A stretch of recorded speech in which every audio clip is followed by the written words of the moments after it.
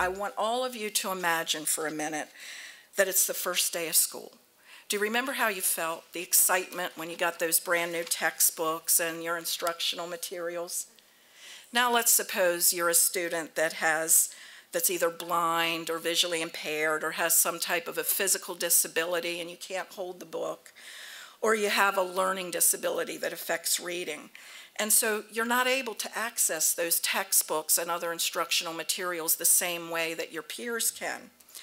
So instead of getting a textbook or other things on the first day of school, you got nothing. And you were told that you have to wait weeks, maybe even months, to get your materials.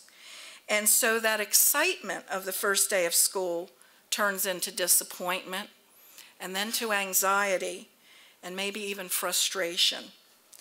And you're worried that you're going to fall behind. And in fact, many do fall behind because of waiting for materials.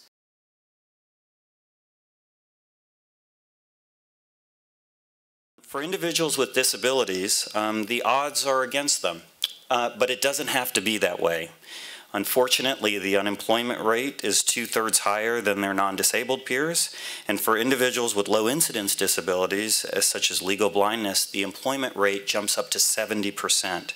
And this is not the future that we see for our students at DCPS.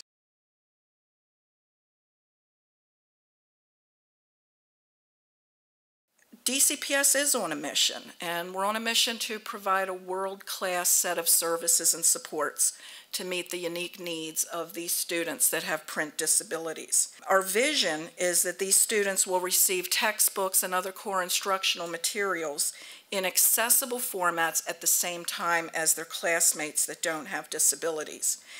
And we envision that this is going to give these students more opportunities for integration with their non-disabled peers. It's going to contribute to higher graduation rates. It's going to prepare more of our students for college entry. And ultimately, it's going to result in higher rates of employment, not unemployment. So we are really determined to help these students break their cycle of poverty and go on and achieve at the same rates as non-disabled peers. It's said that it takes a village. And to that end, our school system has been partnering with Rehabilitation Services Administration and the DC Public Library Adaptive Services to ensure more positive outcomes for these students, both while they're in school and then when they transition to post-secondary life.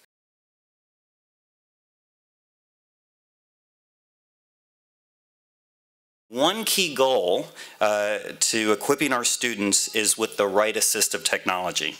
Technology is a fundamental tool for our students to increase their independence and quality of life, all the while breaking the barriers to access academic and employment opportunities. Bookshare is an example of a type of technology that will allow our students with disabilities to get immediate access to the curriculum with their assistive technology devices and participate in the general education setting. It's the type of technology, quite frankly, that our students need to take to help break those cycles of poverty and to make sure that we're putting them on a trajectory for not just economic success, but for lifelong learning and service to their fellow community member.